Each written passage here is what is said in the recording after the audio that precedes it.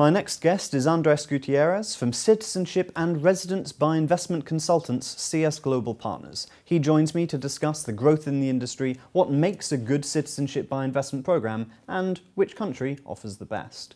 What does the investment immigration industry encompass? Investment immigration encompasses the legal processes of either acquiring a residence or a citizenship, either by making a contribution to a government fund or an investment into real estate. The global existence of the investment immigration market goes back to 30 years. It started with the Canada Residence Program in 1986, and then that has led to St. Kitts program in 1982, then the Dominica program. These programs enabling different applicants further traveling on their side and business opportunities, as well as driving foreign investment into these countries. There is a public perception that these golden visa programs or golden passport programs are you pay your money and you get your citizenship, but it's more complicated than that.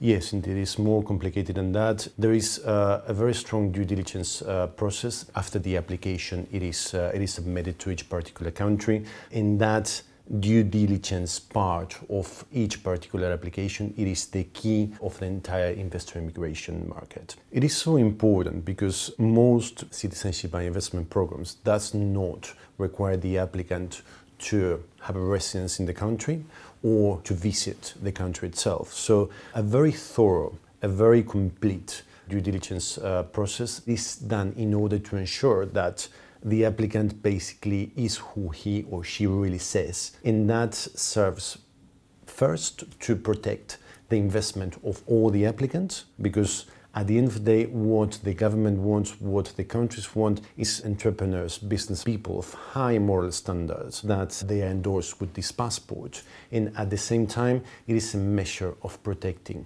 their programs and the investor immigration market as a whole. What else makes a good citizenship by investment program? There are many different factors. The CBI index published by the Financial Times has mentioned, for example, affordability, timelines to citizenship, ease of processing, residence requirement, the longevity as well. The program that has been running for a very long time, that has been operating for a very long time, that ensures that improvements have been made to that process, that fine-tuning to operations have been made as well, and it is a warranty at the end of the day. So yeah, I think that those are the key things, and just to mention as well, the Commonwealth of Dominica Citizenship by Investment Program was ranked first on the CBI index of the Financial Times. So would you say that's the best? The best program, it depends on each particular applicant. The Dominica program was ranked #1 in the CBI index.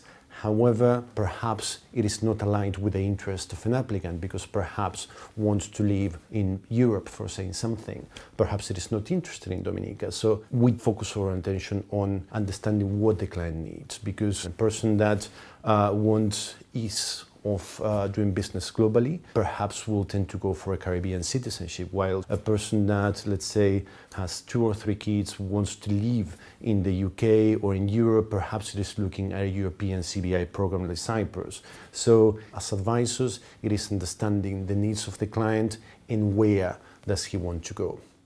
Thanks for watching. Click through for more from Andres Gutierrez, discussing the latest trends in the investor immigration industry and a typical investor profile. And please subscribe for the latest international business insights from worldfinance.com.